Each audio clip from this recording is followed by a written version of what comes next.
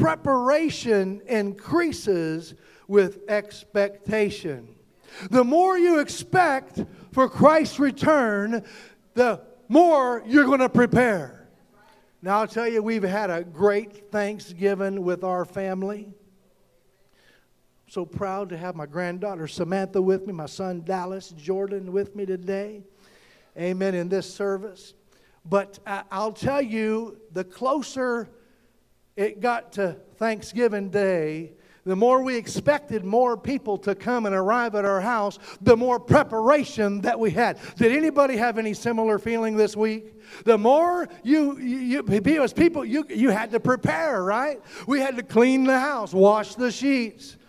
My wife so blessedly made the orange rolls. Come on. Some of y'all don't even know what that is. What it is now is about 5 extra pounds around my waist. Hello. The preparation was made. And the turkey was smoked. The turkey was baked. The dressings were made. The cranberries were prepared. And finally the day came when Thanksgiving came. And so what I'm trying to say is that preparation increases with expectation. And I wonder, have you ever considered how you would prepare for work or school if you expected Jesus to be sitting there when you arrive? Come on. How would you have prepared for church this morning if you knew that God Almighty was going to show up when you got here? Come on. How would you spend your time getting ready in the morning if you knew that the Holy Spirit was just waiting to tell you something amazing as you were ready to listen? Come on. I believe that we're living in the last days. We've got to do something different. We've got to be completely prepared. And as we expect His return, it would affect our preparations for each and season and even every day. And actually, the truth is this, that Jesus is at your work and school waiting for you when you arrive this week. Come on, somebody. He's always ready to meet you when you reach out to Him. Amen. When the Chinese were getting ready to host the 2008 Olympics, they had the vision and expectation to show the entire world that they had become a world power. So in 2001, the International Olympic Committee announced China would host the games, and preparations began immediately. By 2007, they had built a new national stadium, a swimming center, a shooting range, a velodrome, a tennis center, a hockey stadium, and at their opening game, at the opening of the games, they had over 15,000 performers for the opening ceremonies.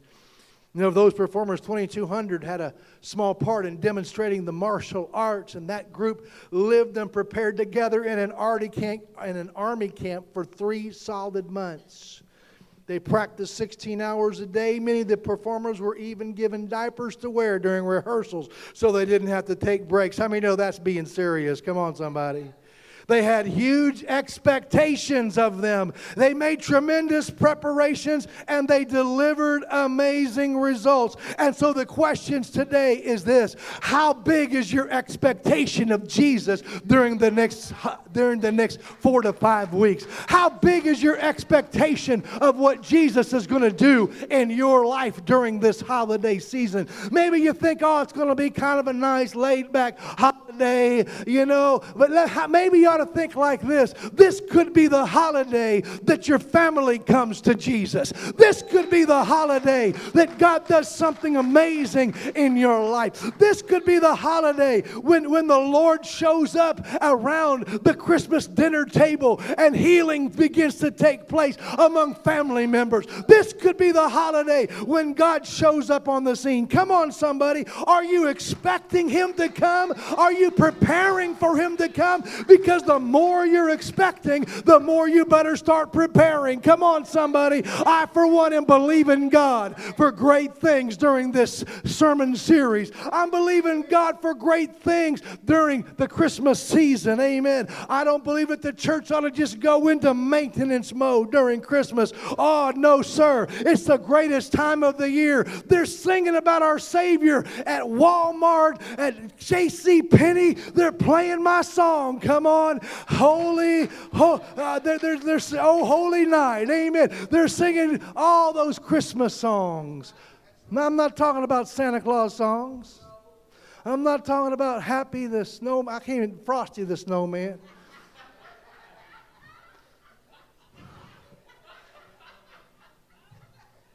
I know who Frosty is.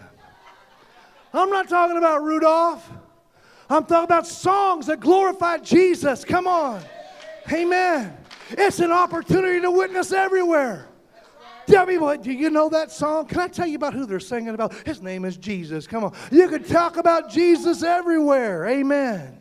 Amen. We've got to have expectations that the Lord is going to show up. You see, He's on a rescue mission. That rescue mission began before the foundation of the earth. He knew mankind was going to sin. He said, I'm going to have a rescue mission. It's going to begin in Bethlehem in a little manger. How many of you ever seen the movie called Captain Phillips? Y'all need to watch a little more movie. That's a good movie. True story. Captain Phillips it's a story of this guy who's the captain of this ship, and it gets attacked by Somali pirates. And somehow he gets the pirates to let his crew go free, and he winds up in the little boat, and they're trying to escape to land, and they've got Captain Phillips hostage, and I don't know he's afraid for his life. I'm sure with these Somali pirates, they mean business. Come on. Then all of a sudden what you see is this great big naval destroyer coming, and it shines this giant light on them, and even that little boat's just dwarfed by this thing. And you know, when I was watching, I said to myself, boy, I'd never want to be on the wrong side of the United States Navy, man. That USS Bainbridge, I think it's called Bainbridge. You know, that's an incredible missile destroyer that the U.S. Navy has.